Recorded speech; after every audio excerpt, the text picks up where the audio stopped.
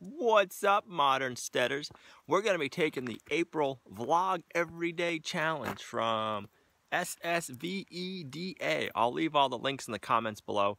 We're just going to be doing a quick little video every day to get us used to more talking on the camera and being more comfortable with the modern steaders and getting us more used to doing a daily schedule.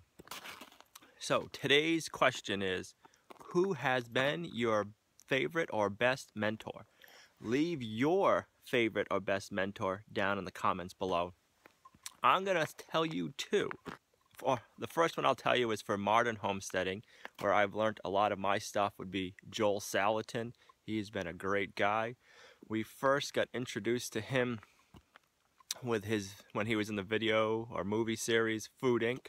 We loved that video. I've watched that a few times. And then after that, we just got addicted to him. We've read all his books. The last one is The Marvelous Pigness of Pigs. If you haven't read it, I highly suggest it. I'll leave it down in the links below. And then we've just always been able to watch any YouTube videos we can find on him or on his farm. And we've just learned so much.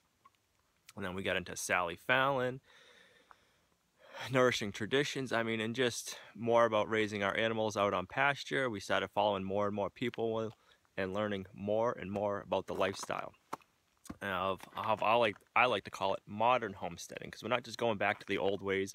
We're adapting all the new technologies and trying to keep it simple, but be able to grow better food, better for us, higher quality, and learning with the science. We're not scientifically based, but we want to know the science behind some of it.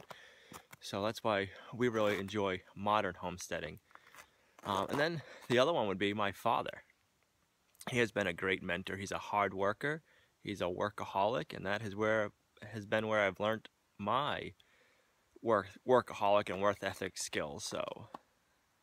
But I definitely appreciate that. If I didn't work my butt off, we wouldn't have this place right here, and we wouldn't have a lot of the stuff we have. So there's a lot to it. We got to work our butts off to get where we want to be. We got to have some backbone to be stubborn and to go against the status quo. So we are always challenging and changing the status quo. We're trying to change the status quo here at Lumnah Acres and make our own status quo.